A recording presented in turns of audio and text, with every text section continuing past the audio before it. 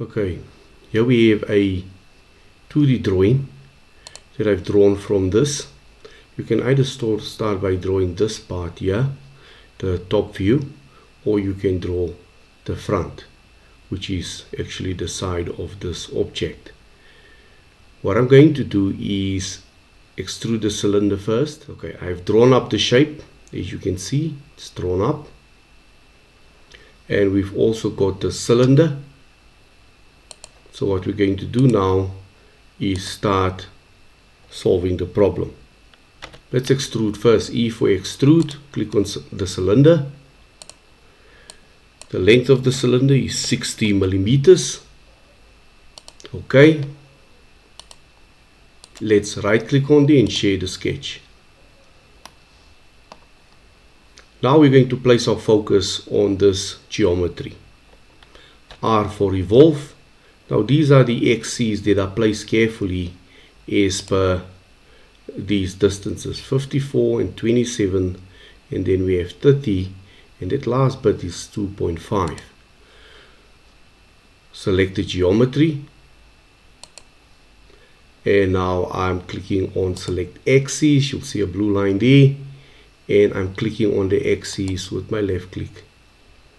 I want it 180 degrees and symmetric. There we go, symmetric shape. Okay, I'm clicking on my rotating button, and I need to click on these two areas there. So let's go. Sketch.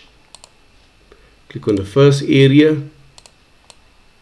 Because I need to draw on both, I am going to project the geometry so that I can draw on both. There we go. I'm pressing E for extrude. Select. And I know the distance is 27 as per the drawing. Okay.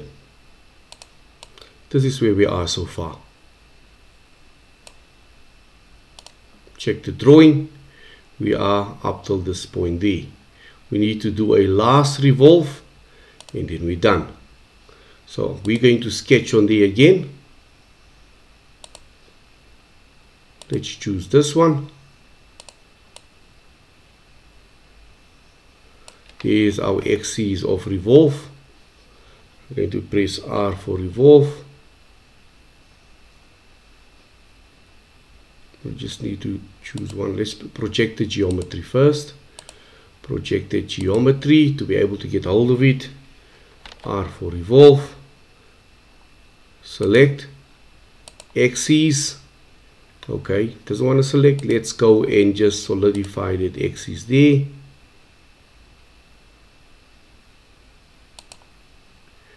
Here's our line.